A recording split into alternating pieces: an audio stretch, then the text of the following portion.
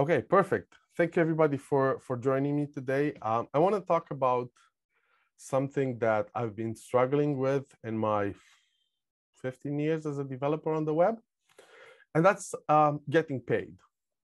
About 20 years ago, I learned how to create websites. I kind of made them for anything and everything. My first website was made on this little service called GeoCities. And that's where hosting used to happen.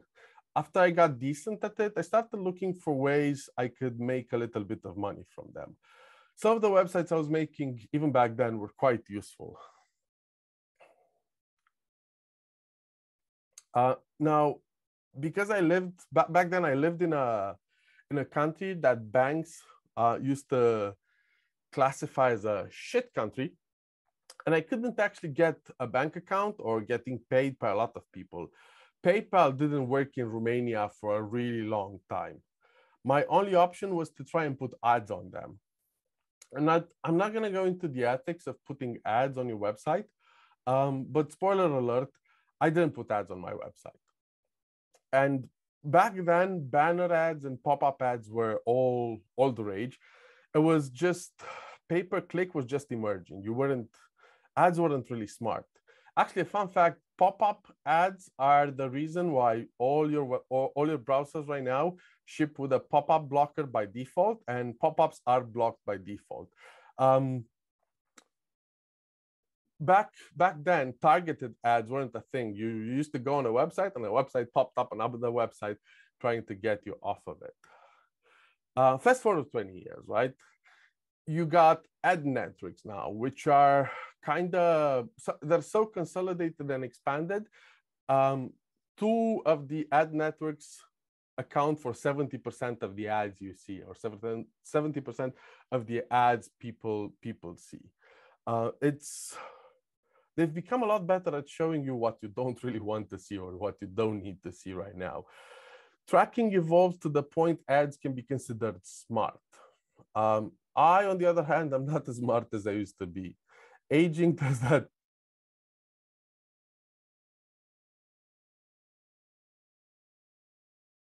You mute yourself, Alex.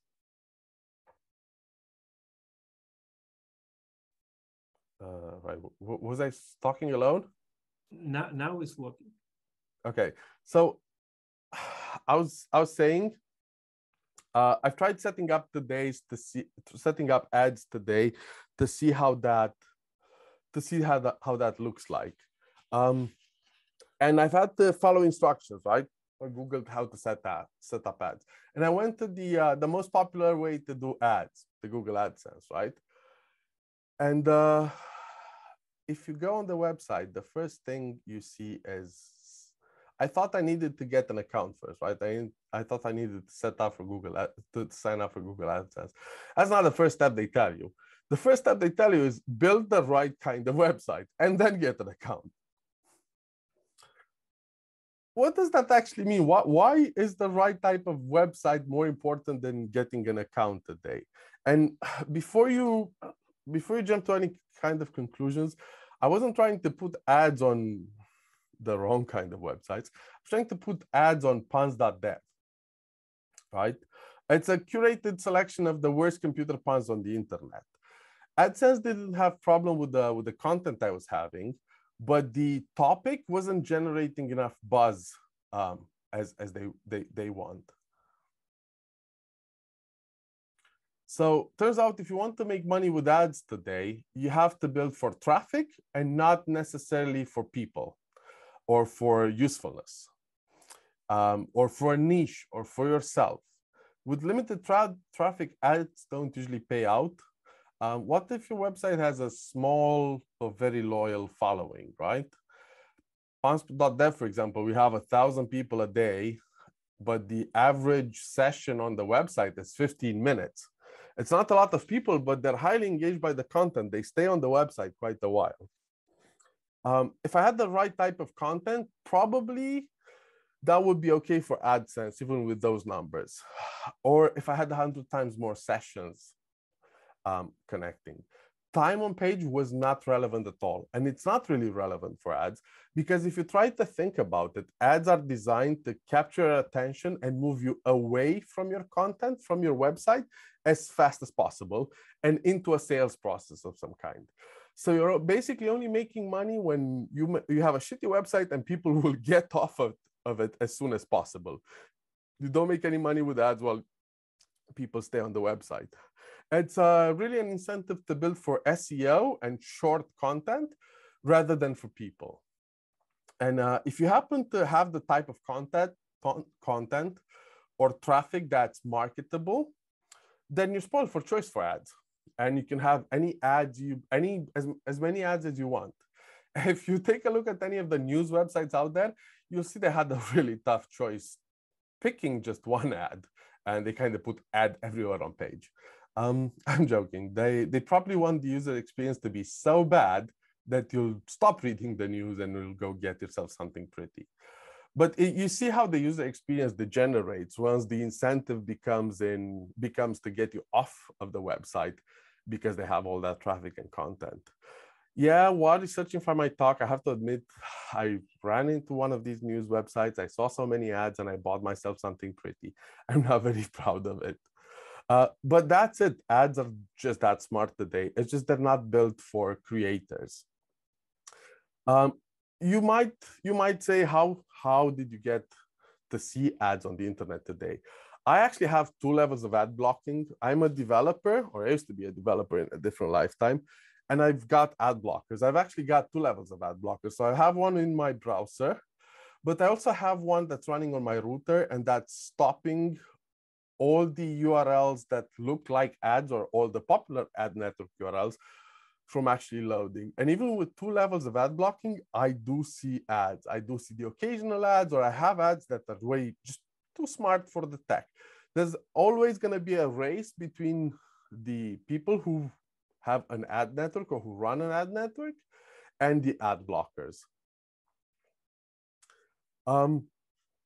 What about me, the website maker? If I have a low traffic website or a niche website, even the few ads that I can have on my website, they're getting blocked. So I'm not making a lot of money with my website, right? It's not really exactly growing my bank account. And that's why a couple of years ago, I stumbled upon something called the Web Monetization API. It was an emerging web API that seemed more geared towards rewarding me for people spending more time on my website, not less. So if you go on the webmonetization.org website, it says it's a JavaScript browser API that allows the creation of a payment stream from the user agent to the website.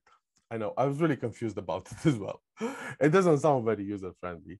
The creation of a payment stream from the user agent to the website. It actually translates in, your websites can get paid from the browser. So the browser pays websites on your behalf without you having to worry about payment or without you having to remember that you should tip your waiters on the way out, right? And as opposed to ads, it's not from the seller that pays an ad network that eventually pays you for bringing people to a product. With web monetization, your website is the product. And you're being paid by your users who usually pay a web monetization provider, and you get paid on behalf of your users. The current web monetization provider is called Coil, and it's attention-based. So you're getting paid about 36 cents an hour for every other second for the users on your website. So me, when I visit the website today, Coil actually pays on my behalf at the rate of 36 cents an hour every second. My users that are web monetized, they pay me at the same rate, right? So that's how I feel like since November last year, I think I made 30 pounds with this. It's not a lot of money, but considering that I couldn't even put ads on my websites, or the amount of ads I could made absolutely no money to speak of, I feel like this is a better alternative. And that's because my content was targeted towards people staying, not people leaving my website. The motivation behind the creation of this API was simple. You couldn't really transfer money on the web. You could have a web page that told you all the details about it. You could have an input field to collect card details, but you couldn't actually use the browser to pay anyone. So you can see the web suffers from a flood of ads or corrupt business models, to be honest. And I liked Web Monetization because it provided an open, native, and efficient way to compensate the people I was visiting, right? The websites I was visiting. I was basically supporting crucial web infrastructure. Now, I wouldn't go as far as saying Pans.dev is crucial web infrastructure, but it certainly fits as a creation. So I like the idea of being rewarded for my creation in an ethical way. And as a developer on the open web, that was the main reason I tried Web Monetization when I passed up on ads more than a decade ago. And this can be like adding Web Monetization to my website was actually as easy as putting down one single line of HTML. I had to add a meta tag to a web page, and the meta tag name was monetization, and I had to give it something called a payment pointer. And as soon as I had that, people who had the Web Monetization provider started paying automatically. You might wonder what a payment pointer is in this whole equation, because meta tags, we've been using those on the web for a while. It's actually a standard that's supposed to be an identifier for payment accounts. So in the same way, I have an email address and it provides me, like it has an identifier for where my email lives, like for the mailbox in the ecosystem. A payment pointer is used in the same way to share details of my accounts. Instead of having to give people my email, I give people my payment pointer. To get your payment pointer, you have a few options. There are a few wallets that give you payment pointers with your account. So there's two that work around the world called Uphold and GateHub. There's actually a few more being added in as part of this process. But after you have a payment pointer, you put it on the page in the meta element, and that's it. Where I'm in between, I found about Web Monetization API and I got excited about it. I actually got really curious and wanted to see how I can make this better. So I'm now part of the W3C group that works on Web Monetization on the Web Monetization specification. And we're in the process of updating the specification, creating a new version for it. And in the new version, we're switching from the meta tag to a link tag. We figured out the browsers already have a way to access a URL via a link tag, same way you're doing CSS, for example. So we're switching from meta tags to link tags. Both of them are going to be supported for the foreseeable future. But if you want a safeguard for the future, I'd say put both in your website today. The difference is the link tag doesn't have the payment pointer shorthand notation, the $sign. It has the full URL to the payment pointer. So $wallet.example.com/Alex actually translates in HTTPS walletexample.com Alice. So putting both in your website right now, you're kind of safeguarding for the future. I don't have a launch date for the W3C spec. We've been working on it for the past year and a half, probably. But if you've worked with the W3C, you'll know just how slow things move there. If I'm being realistic, I'd say towards the end of the year, probably we're going to make the switch. But right now, we're in open consultation. And if you have feedback, you should go on GitHub and tell us all about it. I also said earlier that Web Monetization was a JavaScript API. The meta link is what I did on my website because I'm really lazy and because I like this to be a value plus, a sort of a donation-like feature. So you can see my content no matter what. If you happen to be web monetized, I will happily accept your streaming money while you watch my website. But I don't want to gate my content or hide my content behind a paywall or do anything more complicated than saying thank you for the process. If you want to do more complicated stuff with web monetization, there's actually a corresponding JavaScript API that lets you know when monetization has started on the page, when it stopped, or what the browser is actually trying to get you paid. And you can do this. You can do this to do things like unlock extra content, or just basically show messages to your users for the privilege. Because we're in the process of updating the specification, the monetization API is going to change a little bit in the coming year. It's going to change to be, instead of the document, it's going to be on the link. So you'll be able to have more granular control on which exactly of your payment pointers is receiving money. As I was saying, we're developing this as the W3C as a standard in the Web Platform Incubator Community Group. This is your chance to contribute to its future. We've got a lot of issues open for discussion right now. We're actually looking for community feedback, actively looking for community feedback before we finish incubating this into the next step in the standards track. If you head over to github.com/WICG/web monetization, we'd love to hear from you. In terms of adoption, browsers already have support for the Web Monetization Standard either natively or via an extension. Puma browser, for example, is a mobile browser that implements this natively, Web Monetization natively, and there's an extension for all the major desktop browser. It's actually an open source extension, so if you see something you don't like while you use it, you can actually help us fix it. In the past year, at the end of last year, actually, we did something called the Web Almanac. Actually, there is a project called the Web Almanac, and I was part of it last year. But as part of the Web Almanac, we looked at a little over 8 million websites to come up with like a state of the web report. And as part of the markup chapter, we've looked at how many of those websites were web monetized. We've seen adoption steadily growing over the past year, which is great, considering how big the HTTP archive is and how slowly it takes to gain numbers, even for a feature that's widely and natively supported. We're running the query. So this query, the query in here was run in July last year. We're actually rerunning the query, and we're working on the Web Almanac 2022 this month. I'm really curious to see how those numbers have changed since October last year up until this month. And I'll share the results as soon as the query finished running at the end of June on my Twitter account. You should, if you're into this, you should follow me. You might wonder why hasn't web monetization happened sooner? It's a very good question, and that's because until recently, you couldn't really get paid or transfer money on the internet with those amounts, with those values.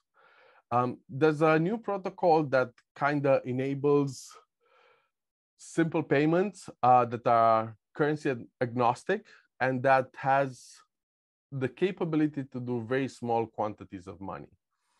And because it has this capability to do even very small quantities of money or very small amounts of money, it opens up the possibility for streaming money for the first time. And it makes web monetization possible. Before we dig deeper into this new protocol, I'd like to talk a bit about the problems that it actually solves. If we think about it today, there's a lot of places where you have money stored. Let's call them ledgers. And no, it doesn't mean ledgers as in what you imagine crypto to be. Before crypto, ledgers used to be a book of accounts that holds transactions. So if by that definition, your bank account is a ledger, or PayPal is a ledger, or Venmo is a ledger, or banks, most of the banks. But even Starbucks is a ledger. If you think about Starbucks, it gives you an account, it lets you pay with your account, and it records all of your transactions. So if you want to move money between these places today,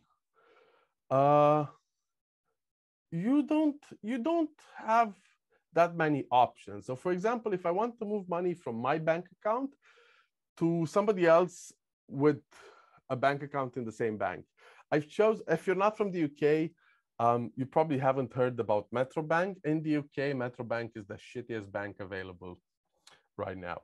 But if you want to pay somebody within the same account system, it's easy and cheap. They don't charge any fees, and you have the similar looking account, and the money arrives instantly because it's the same bank. The money never actually leaves the bank, just 1 and 0 changes in the database and you get paid. If you want to do this a bank transfer between a bank in the UK and the bank in the US, it stops being easy. It's cheap because UK banks and US banks have a relationship. So they have a trust relationship. So my money actually doesn't get to the US bank, but the US bank will loan you the same amount of money that I'm trying to send you, and you get money instantly, but the money gets sent actually 3 days later. And in the meantime, you're trading on credit. If something happens with the transfer in the process, they take their money back and they don't really care. If I try to do the same bank transfer between my bank in the UK and my mom's shitty bank in Romania, it's not cheap either. Because these two banks don't have a relationship, it's kind of hard. It's kind of hard to do the transfer. So we have to find out similar account system that works for both of us. It's usually called, in Europe, it's usually IBAN. So we have to find an IBAN bank account for our accounts. And then we have to find a bank in between the two banks that will accept my money and forward it to the other bank. Because of the complexities of the process, it can take between 3 and 7 days for the money to arrive. And I can lose up to 18% of it in fees, depending on how many banks get involved, how shitty my bank is, how shitty my mom's bank is. And like, this is within the same continent. If I'm trying to do something with Africa, for example, good luck with that. I have to find the US bank account in between, or the money goes to the US first and then from US to Africa, and it's kind of complicated. If I'm trying to do this from my Starbucks account, it becomes impossible. It just becomes impossible. Even though I have money in my Starbucks account and there is a Starbucks Romania entity, those entities don't really talk to each other, let alone my Starbucks account in the UK to transfer money to my mom's bank account in Romania. And that's because those two ledgers, they don't normally talk to each other. And this whole process I've just described also becomes impossible if I'm trying to transfer or transact a very small amount of money. My bank, for example, has a minimum of 10 pounds. If I'm trying to send $1 halfway around the world, I can't on the banking system. I can on the card network. If I'm trying to pay $1, I could try to pay $1 on the card network. But the problem with the card network is Visa and MasterCard, they have a minimum fee. So they take a 30 cents plus 2.75% fee. So if I pay somebody $1, they get 60 something cents back. It's not really cost effective to lose 30 something percent of your money, right? If I try to send less, think about web monetization. We're talking about fractions of a cent being sent every second. That becomes absolutely impossible. The technology to do this, and that's why web monetization was a concept. Everybody thought about these microtransactions. They're not a novel idea, but until recently, the technology for doing this wasn't developed. And that's why the Interledger Foundation has developed something called Interledger, which is literally a protocol, a bunch of words on a piece of paper designed to solve these type of problems. It's an open and neutral protocol for transferring money, very, very small amounts of money at the time. And that's because it was modeled after the internet. Actually, it was modeled after the TCP/IP protocol. So in the same way, the TCP/IP protocol powers a network called the internet, the Interledger Protocol powers a network called Interledger. And it's mapped almost one-to-one on TCP/IP. The main difference is, in TCP/IP, if you lose a packet of data, nobody gets upset. You can resend the same packet of data over and over again until you receive it at the other end. on the Interledger, with the Interledger protocol, if you lose a packet of money, people tend to get upset. So there's no way to actually lose a packet of money in the network. If the packet never reaches the destination or never gets fulfilled at the end, it gets rolled back. But it was designed to let you add payments or to make payments without having to worry about things like what's your currency or what's your payment provider. It's designed to send money from one ledger to the other, from one system to the other, even if the systems aren't connected or if the way they represent money internally is different. If you think about my bank is probably running on Fortran, on software that was written 40 years ago.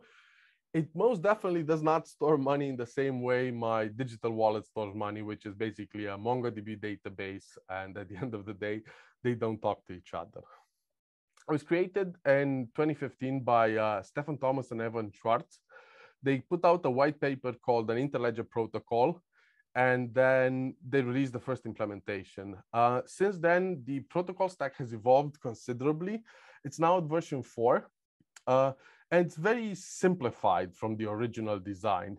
It's actually optimized for very large volumes of very low value packets. The term is called penny switching, but if you think about the internet is very good at taking a huge amount of data. For example, this talk right now is in 4K. My camera outputs 4K, but the internet is really good at taking that 4K video, packetizing it in a million little packets and sending it via so many different routes to get to the same destination. It doesn't have to use the same route for every packet or the same route for the entire file. It uses probably 6 or 7 different routes to send this file to its destination, this massive file. And the Interledger network works in a similar fashion. The same way the TCP IP protocol has 4 layers: application, transport, internetwork, and link. The Interledger protocol follows the same layers. The only difference is the link layer in TCP IP links into a different network. The link layer in Interledger links into different ledgers. So it's a mechanism to connect ledgers together. We have comparable layers. They're called SPSP for the application layer. And that's where payment pointers come in. SPSP is the lever that gives you payment pointers. So all the information in SPSP you can actually see in that. It's called Simple Payment Setup Protocol. And that's what payment pointer are, that URL you get. It uses streaming or the stream protocol for transport. And that's basically in charge of taking what you think is money and packetizing it or transferring that packet of money. The actual packet of money is the Interledger layer, and that's an octet-based package that's on ASN1. It basically codifies what money is. The BTP layer is the thing that it's called the bilateral transport protocol, and it's the thing that communicates the information over WebSocket, and it feeds into all the different ledgers we support right now, around all the different ledgers where money are stored. It's very similar to the banking system. The banking system has a messaging layer at the top. The clearing layer is in the middle. But the problem is, you've probably noticed the settlement layer, and that's the part that that's where banks fail in 2022. The settlement layer, the settlement can take up to 7 days, and that's where your fee is coming from. And because we don't put the settlement layer in the network, it actually means all those ledgers, instead of having to settle for every transaction, they can settle off the network independently without having to worry about it. And that means the network is instant, but the settlement can be deferred. So Interledger was designed to exchange value between all these different ledgers. And one of the side effects of the initial design was this ability to exchange any value, including extremely small values, something the current banking system can't really do. It's the whole reason why Web Monetization is possible today. If you'd like to get involved in either Web Monetization or Interledger as a whole, we at the Interledger Foundation, we have monthly community calls, or we have a Slack instance where you can come chat with us. You can learn more about what we do at the Interledger Foundation. I'm the technology lead at the Interledger Foundation. And you can find me either in Slack or through one of the forums on the website. We also have a community for web monetization where a bunch of the people who are experimenting with web monetization are today. It's community.webmonetization.org. If you're really trying to see how this works, you can see a lot of people sharing not only their strategies for web monetizing their assets, but the outcomes that happen after you web monetize your assets. And with that, I'd like to thank you. If you want to try out web monetization for yourself, I actually have a bunch of coupon codes for one of the web monetization providers. So it gives you 6 months free. So you can start paying websites. You can basically start paying websites on the internet out of my or the very generous pocket of Coil. If you reach out on Twitter after this talk, I can send you the coupon code, their individual coupon code. So I can send you a coupon code to give it a try and see how paying for websites on the internet or saying thank you on the internet to random websites makes you feel. And with that, I'd like to thank you. If you've had questions, we're gonna look at chat right now.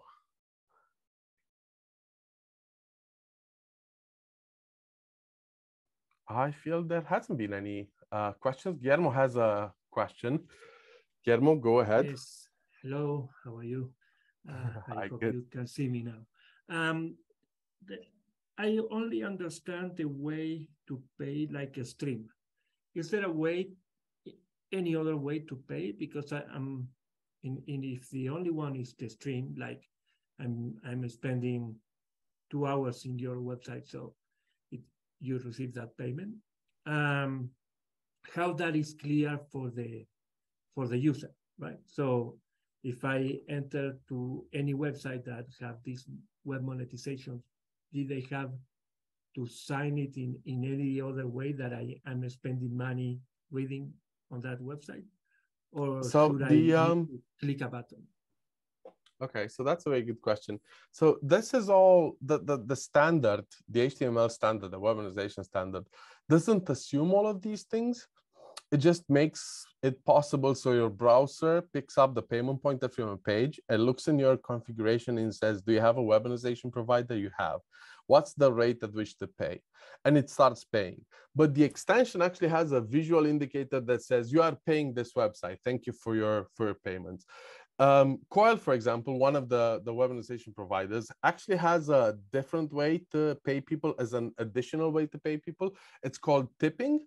So if you like a website and you want to pay more than the rate they're streaming, you actually have a tip button. Actually, maybe I can show you this. Let me try to bring out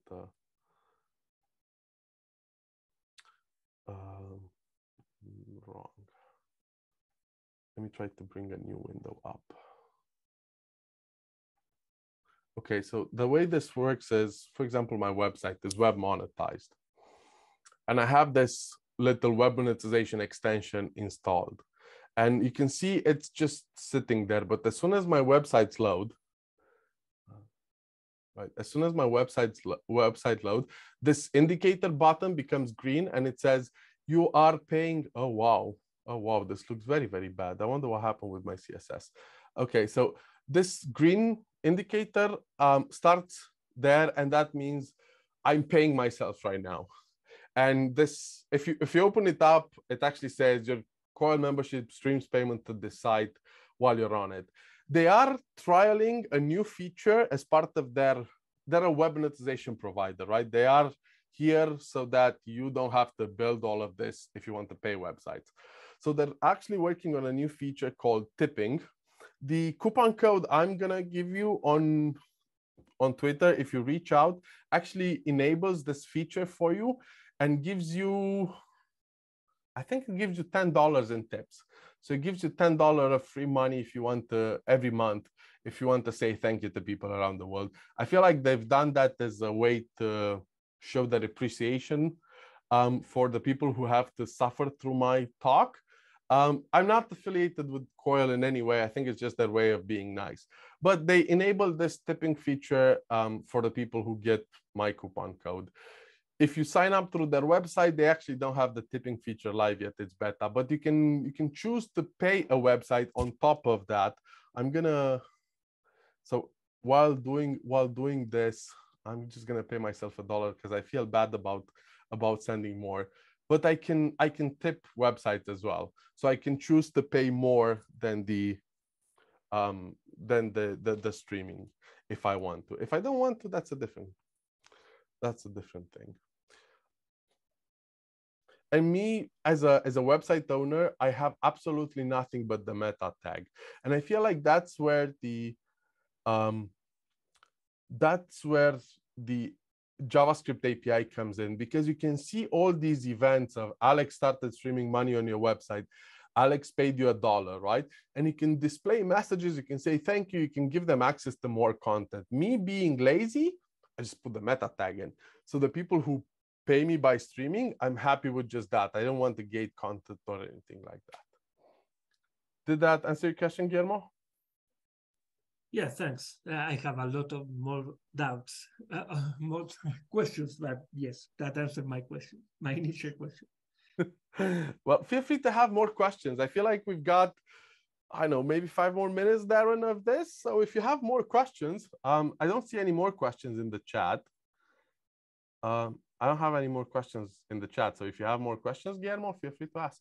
No, the other part, I think that is more Interledger than the standard, right? It's how, and it's supposed that it's part of the wallet, but how do I put my bank account in the wallet? How that money came to me or came to the website?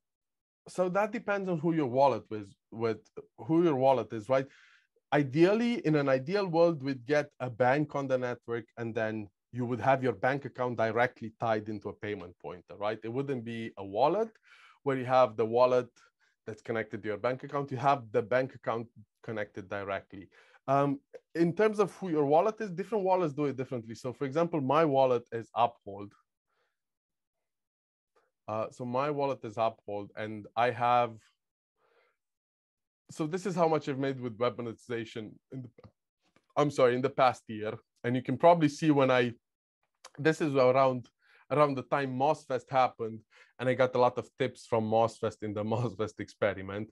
But this lives with my wallet, and if I want to take out money, I think I need to, somewhere in here, yeah, I can put it out in the bank account. I think one of my favorite features of Web Monetization is it doesn't really care what